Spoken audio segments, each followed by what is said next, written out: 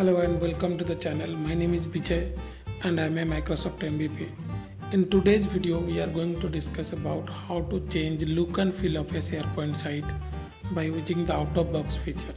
So in this particular example, we will see how to change look and feel in terms of the theme, header and navigation. Apart from that also, I will show you how to change a theme, whatever the out-of-box themes are presented there in the modern SharePoint sites. So how we can apply a theme and we will be able to see the changes as well. So for this, what I will do is I'll open a SharePoint site. So let me go and open a SharePoint site. Okay, let me tell you before that I have also created a complete tutorial on that. So same step by step I have mentioned it how to do these things. So I'll put the link in the video description and you can have a look at this.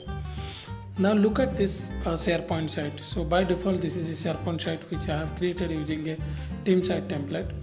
And to change the look and feel, if you click on this gear icon or the settings icon, then you can see there is a option which is saying change the look. So click over here and you will see these three things which I was talking about. First one is the theme, header and navigation. So in the theme, if you click on that, you can see this is the current selection of theme and this is your company theme, and these are the SharePoint themes which Microsoft has provided for us. Now for example, I will choose this this orange theme. So then I will click on save. So once you click on save, it will become an orange theme. So you can see here. So mainly the font and everything becomes orange color, you can see here. Now this is what is the orange color theme. So again I'll go to the theme, and if you'll click on this, you can also customize this. So if you'll click over there, then this is the color you can see. You can change these colors as well. So let's say I'll change to green color and I can change this to any other color as well. So that also we have the option to change it. So that we can do it, and if you click on save, then it will save. So you can see the this has been changed, this links has been changed. And if I'll go to now to change the click again, and the second option we will see here is the header. So if you click on header, we have different header layout that we can select it. For example, if you click on minimal, you will be able to see how this header is behaving. So this is the compact look. If you have a standard, so you can see it a little bit bigger. And if you click on extended, you can see here there is a bar also which is coming over here. And why it is coming, this one is coming over there in the center, because I have changed the logo alignment. You can see here there is a logo alignment also which you can change it. So now the other things that it provides is the background theme. You can see if let's say I'll select this, you can see how my header is changing, the color is changing. In the same way, we can also give a background image, so that will appear here in this section. Then there is a display on the visibility. So let's say I don't want this site title to be visible, I can simply disable it. You can see here, if I'll turn off, then this title is hiding. At the same time, we can also set a logo thumbnail for this particular site, and also we can set a logo. For example, I'll click on this, I'll select this, and you can see here there is a logo has coming here. So this is what is the logo that we are talking about. And if you want to make it center, you can see here it is coming over there. And if you don't want this site title, you can do that as well. And then you can click on save button, you can see, and now this changes has been saved here.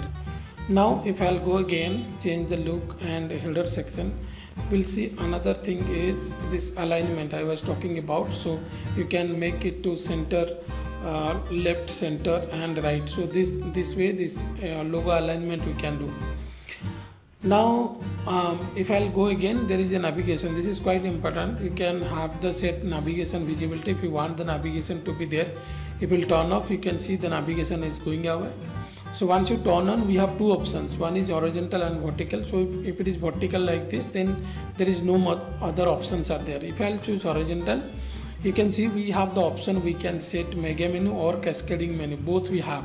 So let's say you set mega menu and you can click on save, Now you can see here, this is a mega menu navigation that we have set. And this is basically, if you'll see here, we can also click on this edit button, and if you'll able to let's say I will give this text and I'll make a sublink. You can see here now this text, once I'll click on save, now this becomes a submenu to this training document. So this is what is about this navigation thing that we discuss about it. So same way you can have the cascading also that we can do. So this is how we can do the change the look feature that we can use. I'll show you one more thing, that is the apply a site template. So if you click on that, Microsoft has provided a few templates that we can use, which will be having a look and feel of the particular template that it is available here. Now two options are there. First thing is from Microsoft and from your organization.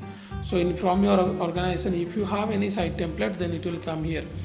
Else we have, you can see here from Microsoft, and let's say this one, so training and development team template. So click over here and you'll be able to see here how it is appearing. And if you want to use these templates, simply click over use this template, and it will take some time and our site will become like that template. You can see here how our site looks like now. The navigation and all these things has been done here, you can see. So this is another thing that we can use to change the complete look and feel of a SharePoint site. So this is how we can work with the look and feel of a SharePoint site. And if you want similar kind of videos, then subscribe to our YouTube channel. You will get a lot of free videos on SharePoint, Office 365, Power Platform, SPFx, all these things you will get it regularly. So thank you and have a nice day.